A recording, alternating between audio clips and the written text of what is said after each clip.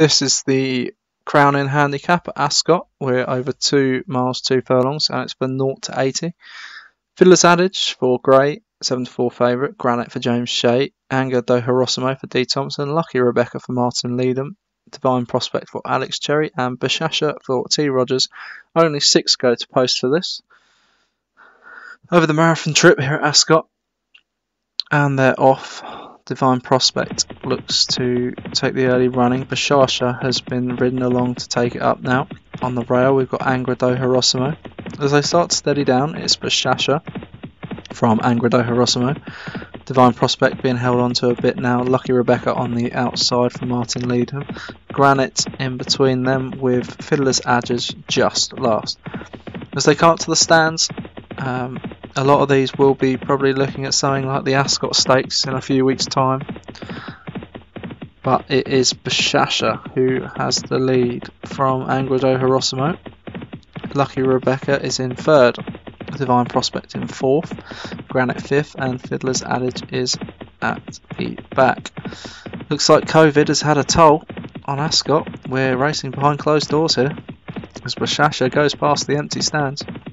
And Bashasha takes them out into the Berkshire countryside. It's Bashasha from Angra do Hiroshima. Lucky Rebecca in 3rd, Divine Prospect in 4th, Granite in 5th, Fiddler's Adage in 6th. 1 mile 4 left to go. We're only about 6 furlongs in here. And it's Bashasha who's travelling nicely for T Rogers out in front. Angra do Hiroshima is on her quarters. Lucky Rebecca is in 3rd. Divine Prospect 4th, Granite in 5th, and Fiddler's Adage still in 6th. No change as they hit the 10 furlong mark. The only change is Granite is now disputing with Divine Prospect for 4th. As they poodle along down towards Swindley Bottom, it is Bashasha still in front. And Bashasha holds off Angra do Hiroshima for the time being. Lucky Rebecca giving them the 3 lengths, probably about 3 lengths currently at the moment. Granite, Divine Prospect and Fiddler's Adage at the back. Divine Prospect has started to move up to challenge Lucky Rebecca for 3rd, but it is still Bashasha.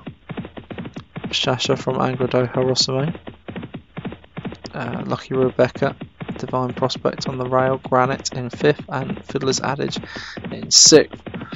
As they're in Swindley Bottom now, it's Bashasha who's being ridden along to try and raise the pace of this race and is about a length clear of Angra do Hiroshima now with 6 furlongs left to go. Nothing really making ground from the back as of yet, but we've got a long way to go. Bashasha by about a length and a half now, and the T Rogers horse is starting to try and push the limits of the rest of them and try and sneakily get away from the front.